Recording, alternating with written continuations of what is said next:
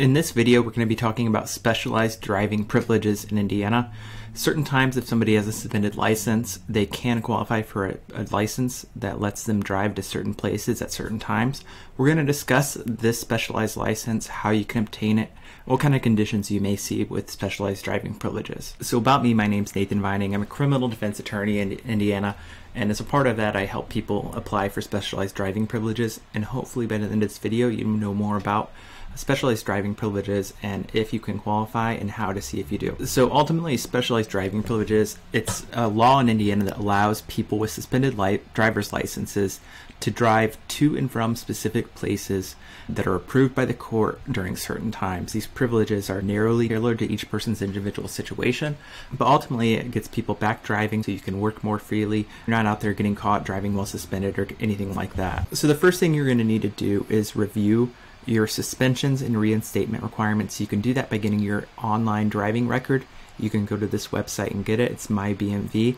And in that, there's going to be a section that has suspensions, and it's going to show what active suspensions are on your license and are there any things you need to do to get your license back.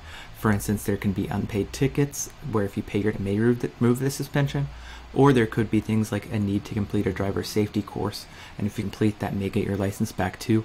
But ultimately, if there's active suspensions and you can't do anything to clear those, what you may need to do is apply for specialized driving privileges.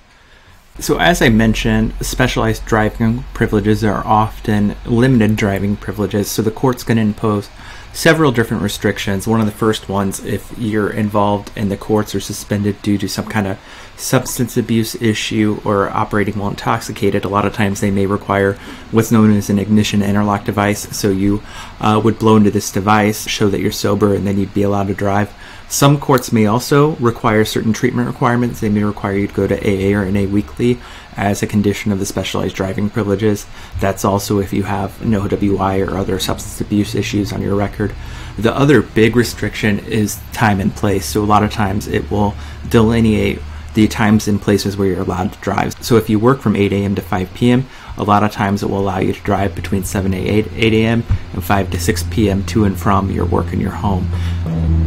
You can also carve out times where you're allowed to drive for children purposes. So for instance, getting your kids to and from school or to and from parenting time exchanges, as well as church, grocery stores, or other kinds of medical or substance abuse treatments. So they can be pretty liberal, but they're also very specific and can only allow you to drive in certain times. So the process to get specialized driving privileges, essentially you would file within the county where you reside, and you would serve paperwork on the prosecutor and the BMV. And in this petition, what you're going to do is talk about the hardship that you're experiencing due to not driving. You're going to basically cite to the requirements. Do you qualify for specialized driving privileges?